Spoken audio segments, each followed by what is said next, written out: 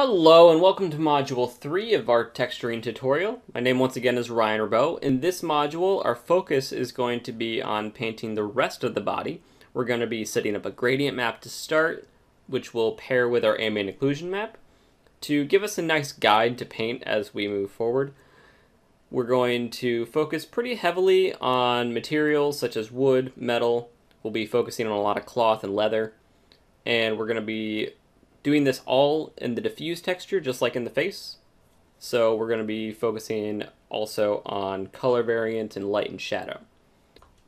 So we have a lot to cover as we move forward. Let's get right in there and start painting.